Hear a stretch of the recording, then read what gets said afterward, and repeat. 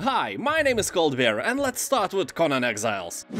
This is an online multiplayer survival game with mounts and mounted combat set on the lands of Conan the Barbarian. Here you will enter an open-world sandbox and play together with your friends or, with creepy strangers as you build your own home or even a shared city. You will have to survive freezing cold temperatures, explore loot-filled dungeons, develop your character from a lowly peasant to a mighty barbarian, and fight to dominate your enemies in epic siege wars. People on Steam are saying that the game can be a bit buggy and that can be annoying, but it also has boobs in it, and for this you can forgive everything.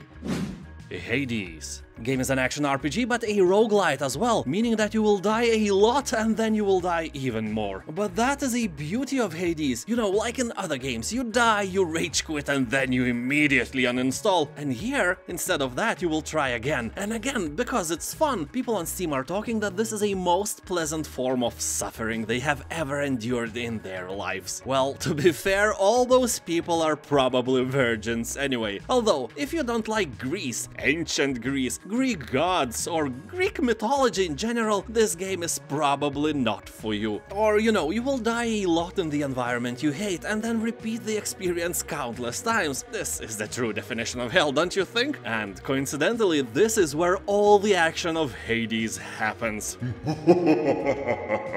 Game has overwhelmingly positive reviews, and that's because it is great.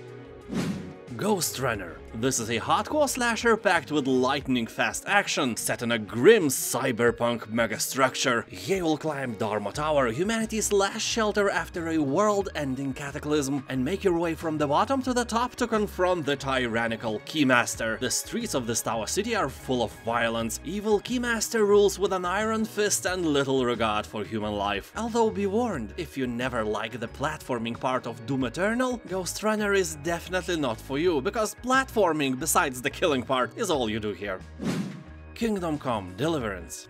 If you liked Witcher and Skyrim, Kingdom Come Deliverance should tickle your balls a little. Although you will not find any fantasy stuff here, the game is realistic and is set in medieval Europe, but the story and quests are great, and the world is truly beautiful. Game has flaws like clumsiness of your character, several annoying bugs here and there, and in general this is an indie game that tries to hide behind a AAA facade. It's not AAA, just a really good indie game. Although the learning curve is weird and kinda reminds me of The Elder Scrolls. At the beginning you will be beaten by a random town drunk without a sweat, but after you spend, let's say, 80 hours in game, you can almost kill a small army by, by blinking. I was going to say by peeing in the direction of your enemies, but realize that it's really hard to take your pee-pee out when you are covered with all that armor. It's unrealistic, so blinking it is.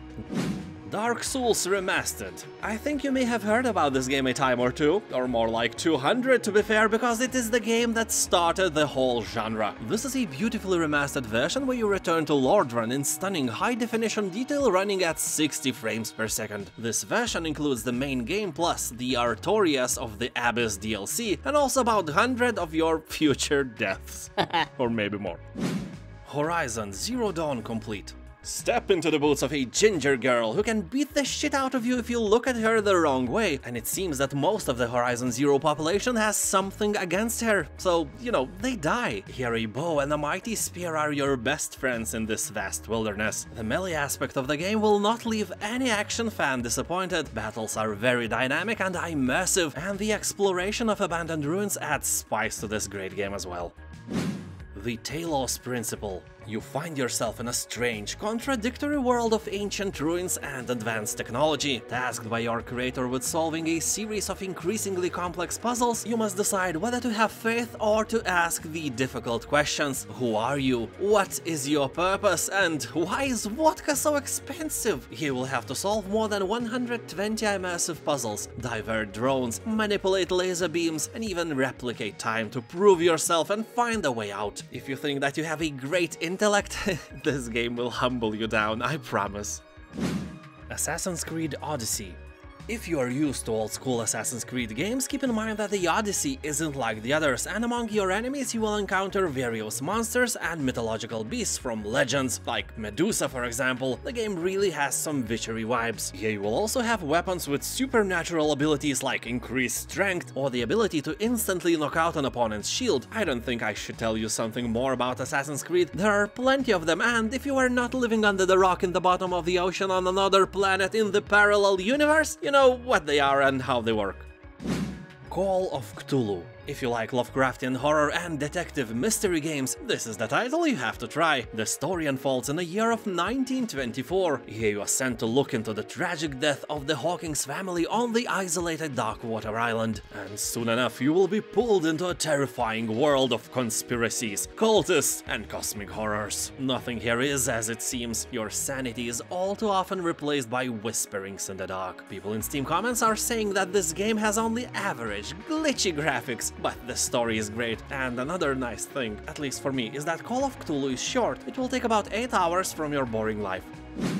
Disco Elysium. Here your decisions matter, and no matter how dumb or weird they are, the game usually has a different answer and different outcome to everything you do. Here won't be situations where you decide to answer differently and still get the same outcome. It's not the Elder Scrolls. You will play as a raging alcoholic detective with memory loss, probably due to overconsumption of, alcohol. But you don't know, you don't remember, and it's up to you to decide if you want to remember everything or just fabricate new fake memories by faking everything and then believing in those lies yourself, well, being as chaotic as you possibly can. The Outer Worlds. This is definitely one of the best games I have played in my life. It's funny, it has secrets, miniguns, and places to explore. It's not just Fallout in space. I had more fun playing The Outer Worlds than I had playing Fallout 3 or 4. Even if this is a bit smaller game, I can absolutely give it 9 vodkas out of 10 and recommend it to you without a doubt. The game has some balancing problems. At first you die a lot, but later you don't bother to strategize even when fighting the strongest adversaries. You just click the left mouse button and hold it until everything turns into a mush of blood and intestines. Anyway, the game is great, especially for Fallout and Elder Scrolls fans. Pathfinder Kingmaker. Here you'll explore the Stolen Lands, a region that has been contested territory for centuries. Hundreds of kingdoms have risen and fallen in these lands, and now it's time for you to make your mark. By building your kingdom, of course. That is nice, but a lot of players agree that the game is heavily dependent on RNG and pure luck, so sometimes your skill and lifetime experience of playing such games is just not enough for beating an opponent. I can explain what rolling 1 means in a real-time terms. Imagine if in real life you want to pull out a tick that is sucking your blood, but instead of a tick, you pull out your dick, and then you suddenly realize that you are in Soviet Union, on a train on the way to the closest gulag, and it's -zillion degrees outside. Also, you have no food, and you are already dead. That is what rolling 1 out of 20 looks like. And that's why, judging by the comments, Pathfinder has mostly positive reviews and not just positive or very positive. But now it's on sale, so it's automatically better. Outward. This is an open-world RPG where the cold of a night or an infected wound can be as deadly as your inability to be a good gamer in general. I'm so sorry. Outward will give you a sense of adventure and will not guide you by hand with linear story. Although not everything is good, movement and combat feels a bit clunky, voice acting could be better, and character customization is very limited. But can you remember character customization in games like Horizon Zero Dawn or Witcher 3? How many different faces and genders you could choose in there, right? Yeah, right. Sea of Thieves. Who has 8 legs, 8 arms, and 8 eyes? Of course, it's 8 pirates, or someone from Chernobyl. This game is a great pirate experience, from sailing and fighting to exploring and looting. Everything you need to live the pirate life and become a legend. The game is obviously inspired by Pirates of Caribbean movies rather than real pirate life, which is way less romantic. And I'm not talking about downloading illegal games from the Pirate Bay. That is romantic. In Sea of Thieves you will explore a vast open world filled with unspoiled islands, sunken ships, and mysterious artifacts. The game is huge and is constantly among the top sellers on Steam, meaning that you will never lack people to pillage. Noita. Game will allow you to dive into adventure without sinking many hours preparing for battle. Noita is a magical action roguelite set in a world where every pixel is physically simulated. Here you will fight, explore, melt, burn, freeze, and evaporate your way through the procedurally generated world using spells you've created by yourself. Game is really fun and is a rare owner of overwhelmingly positive reviews on Steam. That alone should put this game onto your radar. Generation Zero. This game was really hyped upon a release, and when people didn't get a masterpiece, bad reviews started to flow. That is a story of many games, and Generation Zero definitely doesn't deserve that, because it may not be a masterpiece, but it's not a bad game as well. Here we'll explore alternative Sweden in 1989. One day, Swedes woke up early in the morning, to milk their reindeer herd, because obviously that's what they do in Sweden, and then instead of their beloved deers, they saw evil robots everywhere. I don't know where those robots came from, but I can only assume that it's a work of evil Norwegians, or even more evil Finns from Finland, because they were all in envy of the reindeer Sweden had. 75% of recent reviews are positive, but those 25% of negative ones are still a big number, so be careful, make sure that this game is for you. Frostpunk. This is a society survival game. As the ruler of the last city on Earth, it is your duty to manage both its citizens and its infrastructure. Optimization and resource management often clash with empathy and thoughtful decision-making. For example, if a child is injured at work, you have several options of what to do next. Ban child labor, limit child employment to relatively safe jobs, or just ignore the injury and put children to work anyway. Because, that vodka will not make itself, right? Stranding. Because you are obviously enjoying this list, I have a question for you. Have you subscribed already? Because that would be nice. So, after the collapse of civilization, you must journey across a ravaged landscape crawling with weird threats to save mankind from the brink of extinction. The famous Danish actor Mads Mikkelsen and the Walking Dead hair model Norman Reedus gave their bodies and voices to the characters, so that alone is probably enough to catch your attention. Also, you can actually take a shit in here. Such nice details. Stranding is definitely not a standard game, it really differs from almost everything I have seen. And I have seen a lot. Once I saw a potato salad with pineapples in it. Oh, the horror, I couldn't sleep for days. Dragon Age Inquisition. Some call this game Fantasy Mass Effect. It's really similar. Here you have a team of heroes and you can control all of them. You can also pause the game anytime you want as well, but really nobody does that. Your strategy skills are kinda useless here because your heroes are strong enough to kill everyone without any intervention from above whatsoever. Well, most of the time. Game is plot driven, has deep and interesting storylines, great characters, and it will provide you with many hours of fun. If you like Mass Effect and Witcher or Skyrim, this is definitely for you. Starbound. This is basically Terraria in space, and it is made very well. Very positive reviews on Steam confirms that. Here you create your own story and save the universe from forces that destroyed your home, uncovering greater galactic mysteries in the process, or you may wish to forego a heroic journey entirely in favor of colonizing uncharted planets, or delve into dangerous dungeons and lay claim to otherworldly treasures. Discover ancient temples and modern cities, trees with eyes, mischievous penguins, and talking ding-dong. Oh wait, the latter may not be in here. Crysis 3. This is a game made in the year of 2013, but it definitely looks like it was made in, 2014. Wow, amazing! Yeah, although people who are saying that it looks exactly like modern games nowadays are kinda wrong. It doesn't. Despite that, Crysis definitely looks very good, and it will heat up even your new RTX card. The game has aged very well in general, but I may say blasphemy now. Graphics have nothing to do with it. The main reason is the gameplay itself. It's really fun to shoot all the weapons in this game. Timing, sound, the feeling of recoil is a masterpiece. If you liked modern Doom and Doom Eternal, Crysis is the game for you, no doubt. Age of Wonders Planetfall.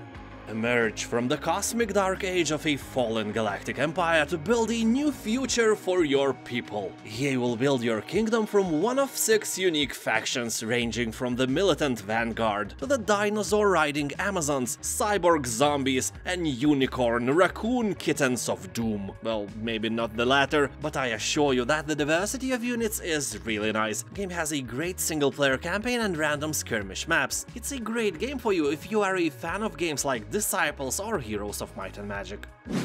Warhammer 40,000 Space Marine. Long time ago, like 10 years from now, I was running a blog in Lithuanian about video games. I had about 2,000 followers on Facebook, and one of those followers gave me the CDK for Space Marine, saying that I must try the game. I was really skeptical, but I decided to try. Coincidentally, I had a free day back then. So I installed it in the early morning, and I literally played for 10 hours straight till I finished the game. It was really awesome. I was enjoying it very much. And yeah, it is short, but really entertaining. Really entertaining. Although be sure that you play with a gamepad, it's way more fun this way. Also, it makes no sense for this game to cost 45 euros when it's not on sale. It's 10 years old, what is wrong with their marketing?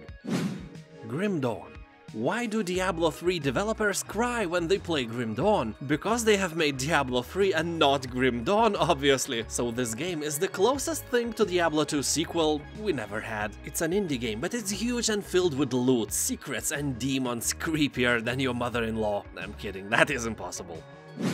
XCOM 2. 20 years have passed since the world leaders offered an unconditional surrender to alien forces. XCOM, the planet's last line of defense, was left decimated and scattered. Now the aliens rule Earth, building shining cities that promise a brilliant future for humanity on the surface, while concealing a sinister agenda and eliminating all who dissent from their new order. All you have to do is to regain control of the Earth. It may sound easy, and it is, because you are awesome and aliens suck balls. Show them who's the boss. Welcome to Earth. Yeah, like that.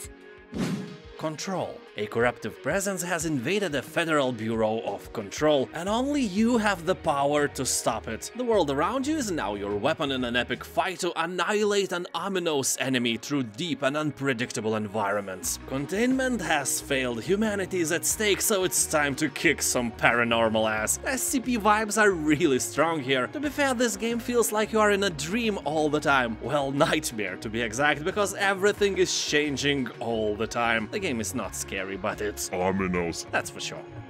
Oxygen not included. Here you'll find out that scarcities of oxygen, warmth, and sustenance are constant threats to your colony's survival. Guide colonists through the perils of subterranean asteroid living and watch as their population grows until they are not simply surviving but thriving. You know, like Bear Grylls in nature. Except here you don't need to drink your own piss. Though you can do that if you want in real life, I'm not judging you. Although if that's the drink of your choice, please feel free not to share any vodka cocktail recipes with us. Wow, I got carried away so fast. So everything in your space colony is under your control. From excavation and resource allocation right down to plumbing and power systems. Resources will begin depleting with your first breath, so be sure to dig fast if you want to live. Although if someone from the Mafia says these words to you in some moment of your life, it may not be entirely true. I don't recommend to dig. Jurassic World Evolution. Here you can build your very own deadly amusement park. Did I just say deadly? Oh yes, I did. Have you seen the movies? If not, I do recommend watching the first one at least to see how all this can go very wrong. Few velociraptors can escape the cage and start feeding on your paying customers. Only you can decide if you want to tranquilize them or, you know, leave them to velociraptors as it is. If you ever worked at retail, and I did, I know you hate your customers anyway. They're always unhappy with something, so let them complain for real this time. Black Mesa. This is an original Half-Life, just with better graphics and better everything. It is made by fans, and it is made so good that you can find Black Mesa officially on Steam, where it is an owner of overwhelmingly positive reviews. If you never played the original Half-Life, this remastered edition is the best way to experience it. No clunky old-school graphics, no compatibility problems, great gameplay, and really interesting suspenseful story. It's a nice game, and it may be a great way for you to try it. The Surge 2. Robots have gone haywire. Insane augmented coworkers and rogue AI, everything wants you dead. But you are not some lame puny peasant. You have your mechanical sword and can beat enemies with it and take their parts and make yourself better in the process. Game is Souls-like, so don't expect easy combat, but if you are up for the challenge, the Surge 2 and also the first Surge game will definitely entertain you. Northgard. This is an RTS game based on Norse mythology in which you play as a clan of Vikings trying to take control of the mysterious newfound continent. The game has a decent campaign with a pretty good story. Sadly, Northgard's AI is like your wife. Cheating. Yep, with infinite resources and manpower, meaning that developers couldn't create really good intelligence that could win against humans on its own. But the scripted part is great. It's really good strategy game in general. Desperados 3. If you, like me, never played the prequels before, you probably think that this is a game similar to XCOM, just with cowboys. A big no to that, because this game is real-time and not turn-based. Remember Commandos? Not that excuse of a game remake version with censored Nazi flags, etc., but that old one, which was actually good back in the days. Also, I cannot understand how you can censor the past. It happened. If you hide Nazi flag in your World War II game, are you implying that Nazis never existed or what? I don't understand. So Desperados is like old good Commandos game, but modern. Graphics of this game earned a special place in my cold heart. Visuals are incredible, you know, as Confucius once said, the vodka is in the details, and here you will find plenty of that. Not vodka, just details. Solasta. Here you will take control of 4 heroes, each with skills that complement one another. Every hero express themselves in the adventure, making each action and dialogue choice a dynamic part of the story. Although if you are expecting a dialogue worthy of Lord of the Rings narrative, aim a bit lower, somewhere where Hobbit is. You can customize your heroes in many ways, but sadly the size slider of your ding-dong is not available, and that is a huge flaw for this game. Some say the only flaw, because the game has very positive reviews on Steam and was very warmly met by the fans of a genre. 2 Point Hospital. Here you'll build and decorate a hospital, cure patients with utterly bizarre illnesses, train your staff and upgrade machines to create the most effective facility possible. Game is humorous. Here you will find various funny diseases you can cure, or at least you can try to cure them. Also, be sure that those illnesses are funny only to us. Definitely not for your patients. You wouldn't want a penisitis on your face, right? I'm pretty sure of that. Borderlands 3. Many gamers are disgusted by the graphics of Borderlands franchise and will rather watch the paint dry than play one of those games. But this looter shooter has a lot of charm, and if you never played any of Borderlands before, third part may be the gem you are looking for. You know, I'll be honest, I'm one of those who would rather watch the paint dry, but I'm working on it, so maybe someday, maybe when Borderlands 4 will come out, maybe then yeah, probably not. Terraria. A flat version of Minecraft, although more beautiful, with more special effects and impressive lighting. Here you can craft hundreds of items, build houses or even castles in any form you desire, defeat waves of enemies and dig down below to encounter things of unspeakable horrors. Just be sure that you have a friend, because playing Terraria alone is just half the fun, or even less. Human, fall flat. This game was created by one man from the same country as I am, Lithuanian dude Tomas Sakalauskas. He sold over 30 million copies so far, so he's definitely not a poor person right now, and that is not a coincidence. This game is very entertaining puzzle platformer with ragdolls mechanics, and the best review I have read about this game was written by IGN. They said it's just dumb fun, and yeah, that's what it is, tons of loathing guaranteed. Blasphemous. Explore this nightmarish world of twisted religion and discover its many secrets hidden deep inside. Use devastating combos and brutal executions to smite the hordes of grotesque monsters and titanic bosses, all ready to rip you limb from limb. This is one of the greatest platformer games released in the past decade, although be warned, Blasphemous is hard. It will make you rage quit. Oh yes, it will.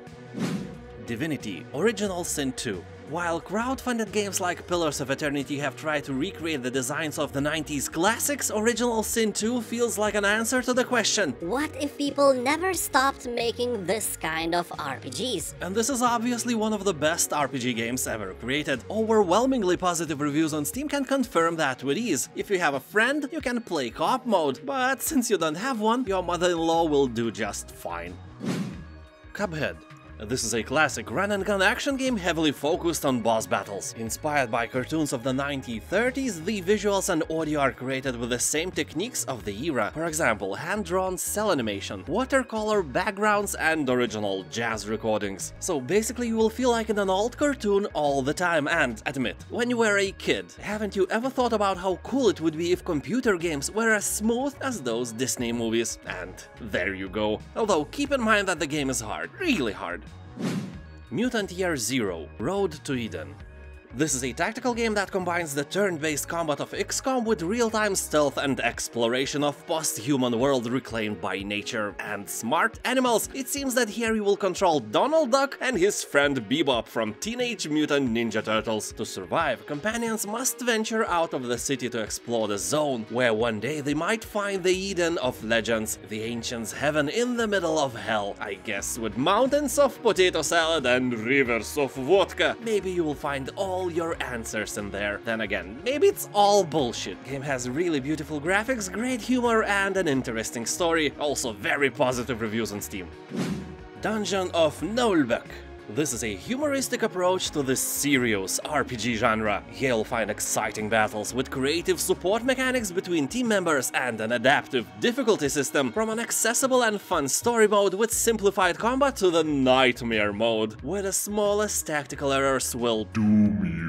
Here you'll also encounter more than 100 enemies and epic boss battles. I don't know, all this sounds kinda fun. Not every game must have a serious story, sometimes we all need to relax, and this game might be just it. Children of Morta. This is actually a hack-and-slash RPG game, but it's not for everyone. For example, it's not for me at all, because I don't like stories about families, about love, and similar drama. I want pure action, and if it lacks action, it has to be really good drama. You know, like movies of American Beauty or 7 Pounds, but this game wants to be both Diablo and a dramatic story about family. So that doesn't click for me, but I know plenty of people who like this drama stuff and adore this particular game, and if you are one of them, keep in mind that Children of Morta has very positive reviews, and in general it's a really good game for drama people. Pillars of Eternity 2. Pursue a rogue god over the land and see in the sequel of the famous RPG. Captain your ship on a dangerous voyage of discovery across the vast unexplored archipelago region of the Deathfire. Bend the world to your will as you explore the depths of infinite possibilities, including detailed character customization, total freedom of exploration, penis enlargement operation, and more meaningful choices at every turn. Okay, maybe not all of those. Vanishing of Ethan Carter. Game surprised me by not having any UI, no information bar or anything like that, and that's a good thing because the game doesn't need one anyway. The Vanishing of Ethan Carter is very detailed, and the praise this game received for its graphics is very much deserved. The game slowly reveals clues that allow you to piece the events of its Lovecraftian mystery together. Main story is constructed from several smaller stories, and once you collect all of the clues, the game rewards you with an interesting and unexpected conclusion. Game also has very positive reviews on Steam. Thank you for watching, consider subscribing for more videos like that. I'm making those for every Steam sale. Have a nice day, bye!